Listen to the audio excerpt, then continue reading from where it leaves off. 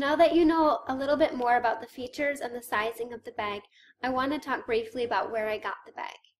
So this was actually my second LV purchase ever. My first one was the multicolored Lodge bag, which I reviewed last week, so I'll link that below. But this, like I said, was my second LV purchase, which I got a little over 4 years ago from the LV store at the mall at Millennia in Orlando, Florida.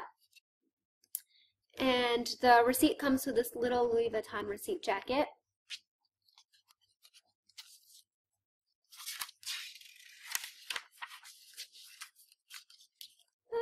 And so the receipt looks like this.